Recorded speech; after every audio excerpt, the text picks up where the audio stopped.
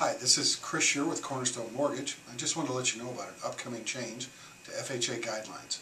Effective with loans originated after September 7th, 2010, there will be a change in both the upfront mortgage insurance premium as well as the monthly mortgage insurance premium.